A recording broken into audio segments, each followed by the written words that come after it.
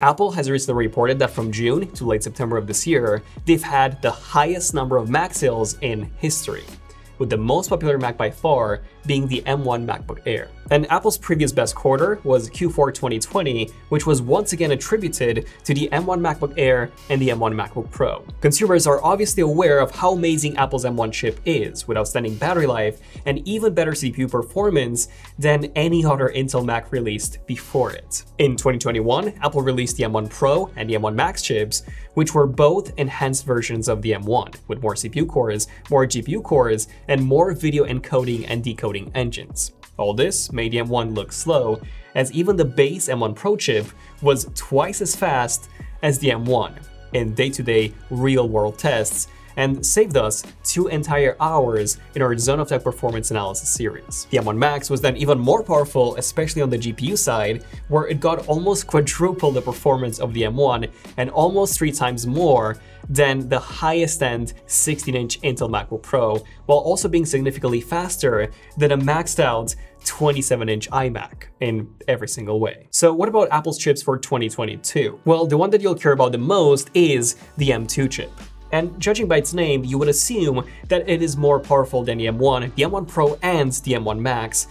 But that is not actually the case. The M1 chip inside the MacBook Air had a TDP of 10 watts.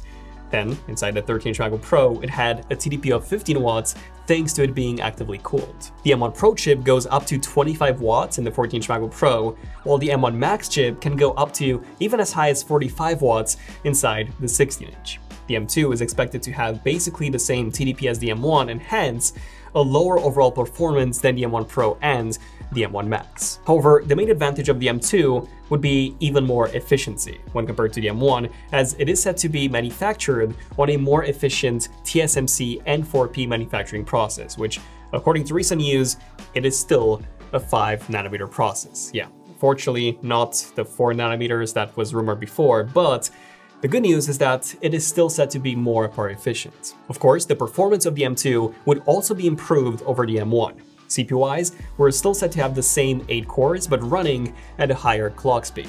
The M1's for high-performance cores ran at a 3.2 GHz clock speed. This could be improved to 3.3 GHz, but I honestly don't see this going any higher than that, as it would negatively impact the battery life even with that more efficient manufacturing process. The GPU, however, will get a bigger upgrade from 8 cores to 10, which should give us a 25% improvement in overall graphics performance if we are to go by the linear performance increase that adding more GPU cores gave us with the M1 Pro and M1 Max chips. This means that in the GFX Bench Aztecs Ruins off-screen test, we could see a frame rate as high as 97 frames per second, up from 77.5.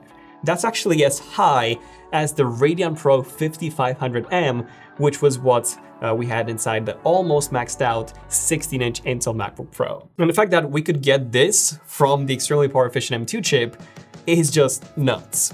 Now, there will be a bin version of the M2 chip as well, with just 9 GPU cores, but even that would still give us a 12.5% GPU improvement over the non-binned M1 chip. With that, we could expect a frame rate of about 87.5 frames per second in that same GFX benchmark, which would match the Radeon Pro 5300M inside the baseline 16-inch Intel MacBook Pro. But of course, that M2 chip would very likely have a dedicated H.264 and 265 video encoder and decoder. So just like the M1 Pro chip, which means that in video editing, even a binned M2 MacBook Air would easily outperform a 16-inch Intel MacBook Pro, which is just ridiculous, as that machine was aimed at professional users and creators. And speaking of the MacBook Air, this is expected to be the very first device to utilize that M2 chip. This new Air will be fanless, and the baseline model will come with that bin version of the M2 chip, likely with a 10 watts TDP.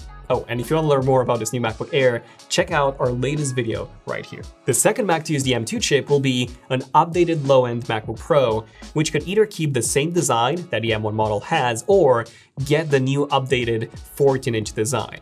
Most rumors are pointing towards this same design though. But because the Pro will have an active fan, the M2 chip will be able to draw more power, 15 watts or even more, if we are to go by the M1's power usage. The third device to get the M2 chip would be the 24-inch iMac.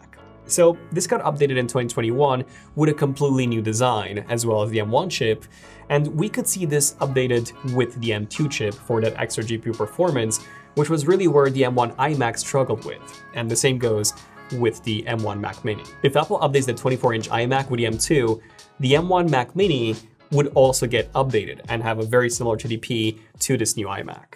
Okay, now aside from the M2, the next chips that I want to talk about are the M2 Pro and the M2 Max. Now, before that, I want to show you something truly useful. This is Clean My Mac X, our sponsor for this video, and it's a tool that I've been using for the past 9 years to keep my Mac running fast. So let me quickly show you how to use it. The first thing that you see is the Smart Scan feature, where Clean My Mac X will run a number of tasks to speed up your system with the press of a button. And if you want to dive deeper, you can. For example, in the cleanup panel, I can easily clear up junk files from apps and get over 6 GB back. In the protection panel, I can not only scan for malware, but I can also disable individual privacy settings for each app. The speed panel allows me to disable login items, run maintenance scripts, reindex Spotlight, repair disk permissions, and many more to speed up my system. The applications panel allows me to fully uninstall apps by removing every trace of them, even those that are not from the App Store, as well as remove app extensions. And then the Files panel gives us the Space Lens that shows me a bird's eye view of the biggest files on my system to quickly clear up space. Check out Clean My Mac X by using the link below. And now, back to the video. In terms of the M2 Pro and M2 Pro Max, we haven't really seen any leaks on them yet. In fact, I'm very certain that Apple won't even release the M2 Pro and the M2 Max chips next year, and instead, they would focus solely on the M2 chip, and on something else as well, which I'm going to talk about in just a second. Now, the M2 chip is expected to be released in June at WWDC, which means that between the release of the M1 and the release of the M2, there would have been almost a 2-year wait. So it makes a lot of sense for Apple to alternate between the standard and the Pro versions of their chips every other year. Also, the M1 Pro and the M1 Max chips are already insanely powerful, so there isn't really a need for an M2 Pro and an M2 Max chip just yet. I do think that Apple is literally going to capitalize on the M1 Pro and M1 Max chips as much as they can, and only release the follow-up to them when it is absolutely required. But something that Apple will definitely release next year is a chip suitable for that new Mac Pro, which is said to be the M1 Max Duo and the M1 Max Quad. Now, we've already seen many reports that Apple is working on a monster of a chip with 20 or even 40 CPU cores and as many as 64 and 128 GPU cores. Now, those numbers just happen to be double and quadruple of the CPU and GPU cores offered by the non-bin version of the M1 Max. Not only that, but the codenames for these chips are Jade 2C Die and Jade 4C Die. Once again, hinting at the idea that these are not new chips, but rather 2 and 4 M1 Maxes linked together. But how is this even possible? Like, how can you merge or link two M1 Max chips? Well, apparently the M1 Max chip has this weird section that has not been included in any of Apple's renders, which could be a die-to-die interconnect, allowing two M1 Max dies to be linked together. And then the two linked M1 Max dies could be further linked to another two using an I/O die interconnect system, which is similar to what AMD is already using on their chips. This won't be as efficient as the die-to-die interconnect, but it would still drastically scale up the performance. And this will allow the next-gen Mac Pro to have up to 40 CPU cores, up to 128 GPU cores, and 256 gigabytes of shared memory. This is also video memory, keep in mind, not just RAM, with up to a 1.6 terabyte per second bandwidth. And considering that the M1 Max already beats out all laptop CPUs out there at the moment, and even outperforms a mobile RTX 3080 and a lot of real-world tests, the M1 Max Quad should outperform any desktop CPU out there easily, and even put a 3090 to shame. Of course, that this new Mac Pro won't be cheap, but the performance would absolutely be unmatched. But wait, there is more. Apple promised us a full transition to Apple Silicon by the end of 2022, and the only Macs that haven't been updated are the high-end Mac Mini and the high-end iMac. And rumors are pointing towards the iMac getting the M1 Max Duo chip, with the new Mac Mini getting the M1 Max. This means that Apple would have some insanely powerful desktop options, even before the Mac Pro is out. Oh, and by the way, we're actually upgrading all of our editing machines in the office to 16-inch M1 Max MacBook Pros just because they're more than twice as powerful as our maxed out 2019 27-inch iMac. But its new 2021 iMac would be more than twice as powerful as the M1 Max 16-inch MacBook Pro, as keep in mind, this iMac would also be able to draw more power being a desktop computer. And then in 2023, Digitimes reports that Apple will update all of their chips to a smaller and more efficient 3nm manufacturing process. That's when we would very likely see the M2 Pro and the M2 Max, as well as apparently a surprise release with the M3. Yeah, lots of exciting updates on Apple's new chips. I honestly don't think that there's been a better time to be a tech nerd.